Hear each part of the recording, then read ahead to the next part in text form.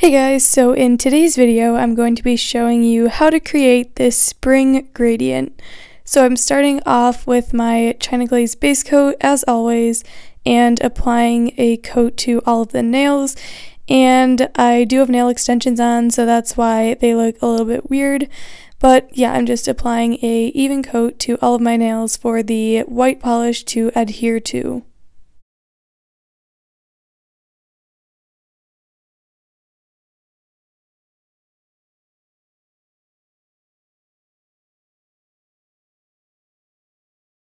Then I'm taking my white nail polish and applying one coat to all of the nails, and this white polish is actually pretty opaque, so it probably doesn't need more than one, but you wouldn't need to do a second coat anyway just because we are doing a gradient on top.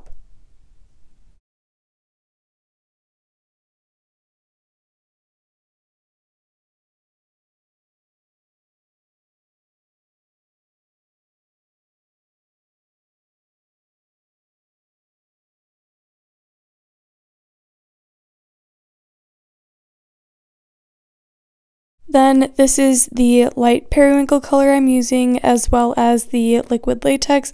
So I just applied a thin coat of latex around my nails to protect my skin from the gradient. And then once that dries, I'm taking both of the white and periwinkle polishes on a makeup sponge, and I just paint them on right next to each other. And you want to slightly overlap them just so there's a nice blend between the colors. And then once you have done that, you can go ahead and dab the sponge on all of your nails. And I did one pass through with one application of the polish, and then I did 2 more coats after that.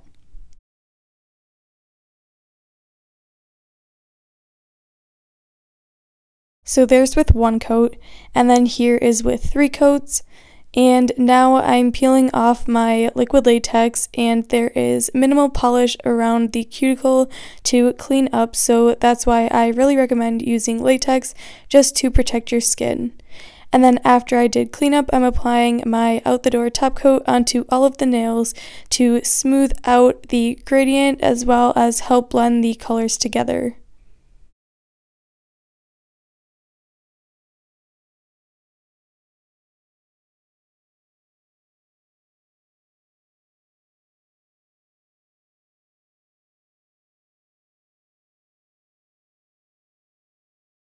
So here is the finished design. I hope you guys enjoyed this week's Manny Monday episode. If you did, be sure to give it a like and subscribe to my channel, and I will see you in the next one.